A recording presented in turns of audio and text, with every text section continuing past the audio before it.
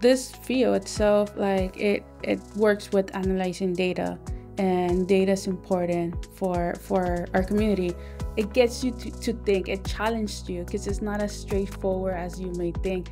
So I kind of like that it's challenging me to think about, think of outside the box. In this program, I mean, everybody has a different agenda, but for me is looking at homeworks, classwork, and a lot of time spending programming.